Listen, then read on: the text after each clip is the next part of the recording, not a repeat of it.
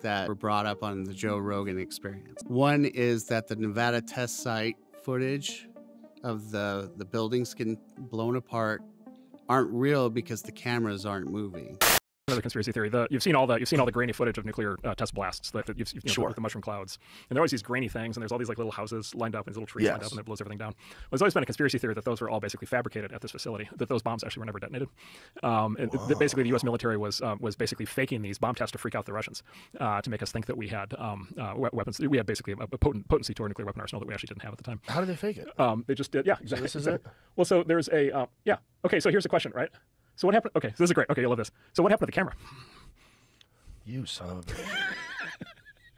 You son of a bitch. What happened How to is the that camera? happening yet the camera is like totally stable and fine? Oh my god. And by the way, in the film is fine. The radiation didn't cause any damage to the film. Oh my god. This looks like how you shoot. And by the way, okay, miniature, we'll do like, this one. We'll do the loop one more time here.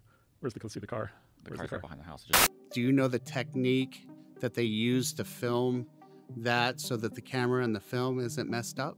So, again, I wasn't there during atmospheric testing, so I can just tell you what I've learned over the many years and talking to so many people that actually were out there in the 1950s. So, I would disagree with that conclusion that it was all forged data. Why?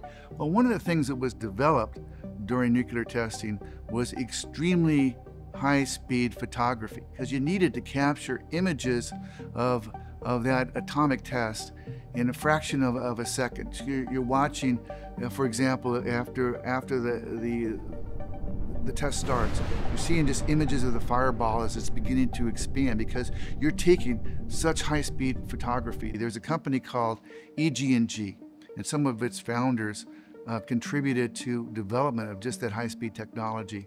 So my belief is that that same sort of camera technology was utilized in all aspects of capturing those images. So if you see a nuclear blast that's going through a series of pine trees, and that actually was conducted out at the Nevada test site, they cut down the trees from a surrounding mountain, brought them out to the test site, and tested them with an above-ground blast. My belief is that all those tests were captured with high speed so that you could get second by millisecond what was happening with each of the trees, because they wanted to understand if warfighters were taking refuge amidst pines, were they going to provide them more shielding from radioactivity, or they were going to be a bigger hazard as the shock wave went through those trees.